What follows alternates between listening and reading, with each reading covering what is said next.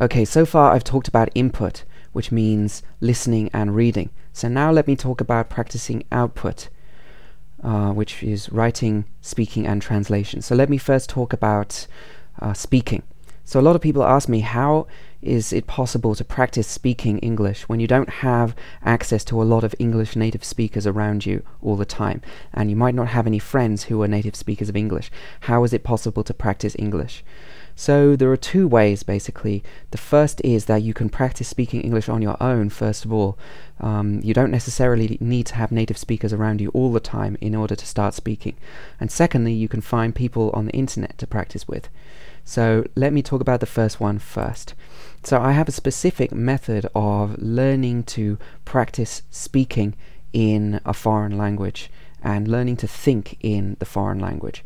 So it's very important to start actually practicing the language and training your brain to think in that language, because it's not enough just to read English and understand. You may have a whole page of text and you think that you understand everything completely because you know all of the words, but then when you go to try and say something in English about this, are you able to say it?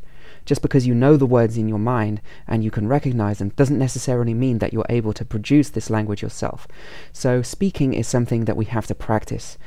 An analogy that I often use is the one of practicing to drive. So obviously you can listen to people talking about driving, and you can read about driving, and you think you understand all the theory and you understand everything about how to do it.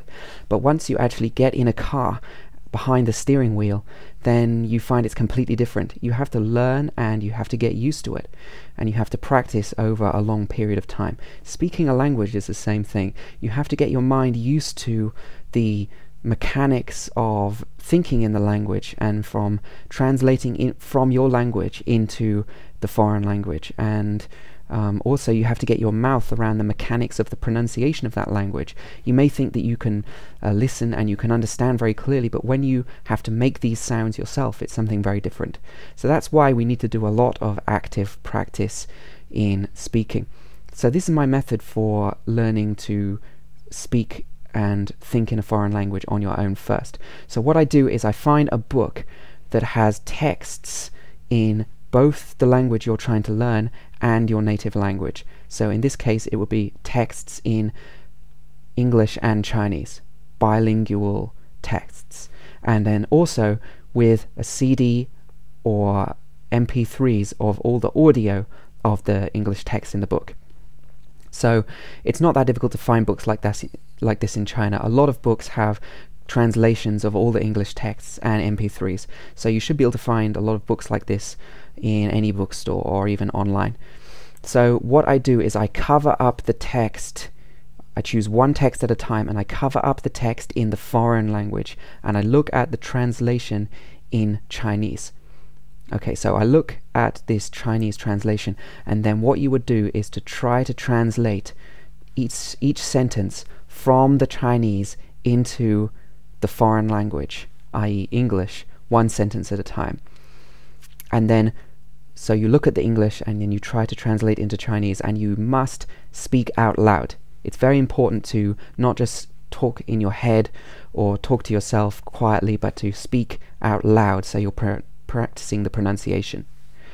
And then what this does is this trains your brain to translate from Chinese into English and to think in English.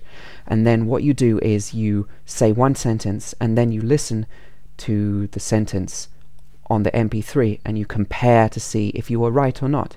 It's very important to say something. Don't just listen to the MP3, but try yourself first and then listen and then compare. What did you get wrong? Were you able to say it? If you didn't even know how to say it, just take a guess. Just say anything, and then by doing this you will make mistakes continuously, and then you will compare, and then you will learn from your mistakes every time. So learning works much quicker if you are able to make more mistakes and learn from them. So that's why this method works. It seems like very hard work because it's much easier just to listen to an MP3 or just to listen to a CD or read a book, but by actually practicing in this way yourself, you learn to train your brain much quicker, and then by doing this for a few months you'll really start to think in English much more easily. So if you can't find texts which have both an English version and a Chinese version, then what you can do is you can take a text in English and then, for example, a short article, and you can translate that into Chinese, and then try to do it as literally as you can, word by word. Even if the Chinese looks weird or looks more like English, it doesn't matter. Just translate it into Chinese. And then you look at the Chinese which you translated and then try to translate back into English, sentence by sentence. So this will really train your brain to switch between the two languages. And then again, you must speak out loud or write it down if you're practicing translation. And then compare your version with the original translation that you made and analyze the differences between the two. So if you haven't got text in both languages, you can do a translation yourself to produce that text.